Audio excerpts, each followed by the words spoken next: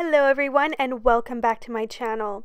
During my trip to Niagara, I filmed a video in partnership with Neutrogena showing you every step of my get unready with me after a long day of traveling. It involves a lot of relaxation and just making myself at home in my new location for the night, which was Niagara Falls. It was absolutely stunning there. I'm always trying to balance self-care with my busy life, and this past week was an especially busy one. It was a busy week at the office, and it also was a very busy week given the recent launch of my line. So walking right into the hotel, I knew I was just going to go upstairs and really enjoy the location and have a night of self-care where I could really cleanse and revitalize my skin so that I could start the trip with clean, healthy, and radiant skin and just mentally feel really refreshed as well. So the first step of that was unpacking the suitcase a little bit, getting all my toiletries out, and then before cleansing my skin, I always make sure that I remove all of my jewelry and then reach for products that are appropriate to how my skin is feeling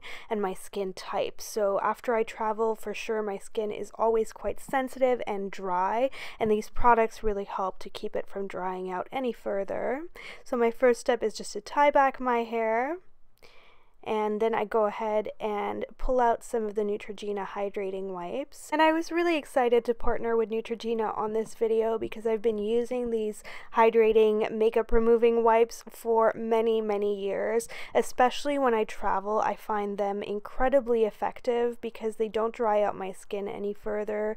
If my skin is feeling a little bit sensitive because of the flight and the dry air on the flight, I find that they help to really soothe my skin as well. And they just do such a good job at removing makeup that even is waterproof or long lasting. So it usually just takes me a couple of gentle swipes on my face without pulling at my skin to remove all of the foundation, blush, highlighter, and other products that I have on my face. And then I do like to use the liquid eye makeup remover because my mascara is especially stubborn. And so what I do is I use 2 flat cotton pads and go ahead and just gently leave them on my eye area, and this really feels incredibly refreshing and like spa time, and it doesn't rub at my eye area at all. If my eyes are feeling sore, it feels like a little massage, and I just go ahead and manage to remove all of my mascara, eyeliner, and brow product in one swipe. And then it's time for the second and final step of my double cleansing routine. So I'm using the Neutrogena Ultra Gentle Cleanser, and I really like that it foams gently, but it doesn't over dry my skin. One little tip I have for you is to go ahead and run a facial towel like this one under some warm water and then just do a gentle exfoliation with the cleanser. It's the little things that really make the difference with a self-care night routine, and this is one of those that just feels so incredibly pampering. After a long haul flight or after being in the city for a long time, I know I'm always really surprised that such a layer of grime still comes off during that second step of the double cleansing routine. I look at the towel and I'm always a little bit mortified, but it also makes me really happy that I took the time to properly cleanse my skin, because then the next day, once I've applied my moisturizer and had a good night's sleep, I just feel so incredibly radiant and refreshed, and like I'm able to start my trip with a clean slate, whether it be for business or pleasure.